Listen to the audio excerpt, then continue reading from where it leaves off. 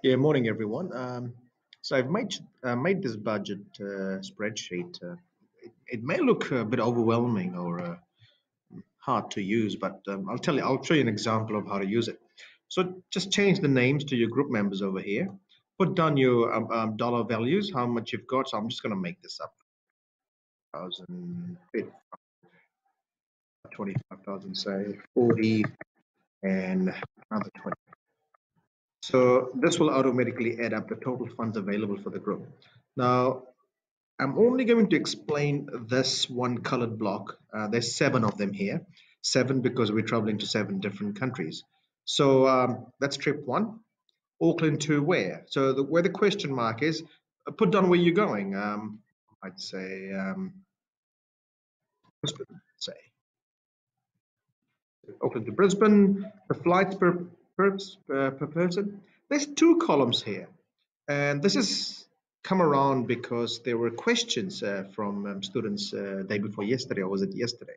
And they were saying, well, what's the point of converting if the flights are already in New Zealand dollars? So let's just say the flights per person is 400 New Zealand dollars. So I'm going to put all the New Zealand dollar values in this column.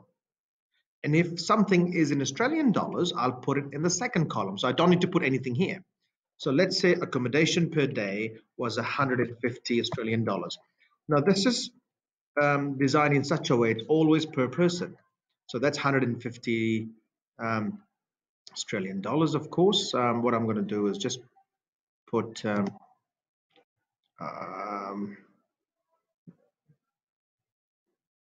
number. I could change the dollar sign and I'll show you how to change it to dollar sign. Okay, don't worry about that. There we go. So it's got a dollar sign on it. The reason it's a dollar sign is because the currency in Australia is in dollars. If I was going to Great Britain, I'll put pounds. But if you're not sure, don't worry about it. You don't need to put anything. I'll change the spreadsheet to just not having any numbers, any currency symbols in there right now. Visas, if any, sightseeing. I'm just going to randomly fill some stuff up. Um, Souvenirs, transport, food, whatever. So this column would automatically add up for you the total New Zealand dollar value, and that'll be the Australian dollar value. The total expenses in New Zealand dollars per column. See this funny hash division by zero? That's because I haven't put anything here. So to do this, please pay utmost attention. Go to this website. I use this. Always change New Zealand dollars to the country you're traveling to. So one New Zealand dollar to Australian dollar conversion. So today, one New Zealand dollar is valued at 0.9156, so almost 90 cents in Australia. So I'm going to copy that, Control C. I'm going to enter that here, Control V. Don't just click and go Control V. Don't do that, please. Make sure you double click and go inside the cell so the cursor is blinking, so to speak. And there we have it. So what it does is adds all of this, divides by that. I've also put a thing here, put exchange rate, and converts it to New Zealand dollars.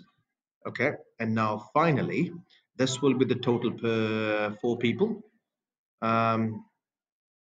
So total expenses in New Zealand dollars to blah, blah, blah per person is that much. That's the total expenses. This, I'm sure I can convert to New Zealand dollars. Of course, these are New Zealand dollars. I'll do that now for you. Woohoo, look, that's done. So for trip one, I know there's a lot of expenses I'm missing. I don't want to make this video too long. So that this spreadsheet will do everything for you. And you're going to go trip two. So you're going to write down Brisbane to, I don't know, Jamaica, wherever. Do the same thing again. Are you doing in New Zealand dollars or whatever? Blah, blah. Keep going. And all these things will keep adding up whatsoever. That's trip five, trip six, trip seven. Now, this will be the total expenses in New Zealand dollars. It'll automatically change when all these numbers change here for you. Okay.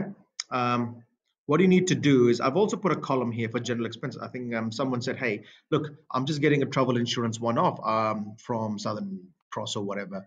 And it's already in New Zealand dollars. So just put it here. And if you want to add more columns, you can go right click or rather rows, insert row, insert one below. And you can keep adding it here. So what happens now is this tab will add all your general expenses. And finally this and that will be added together and giving you the total amount spent. The total amount left will be your funds, subtract the total amount left, okay, which will automatically appear in this cell. Now, I've programmed this in such a way that if you have 5% or more left, this thing will go red in color. Red meaning, look, you really need to spend less, more. If it's less than 5%, like 4.9, 4.8, 2.1, that means you've done enough spending. It goes green in color. Okay, I really hope this helps. I'm going to explain more in our lesson. See you then.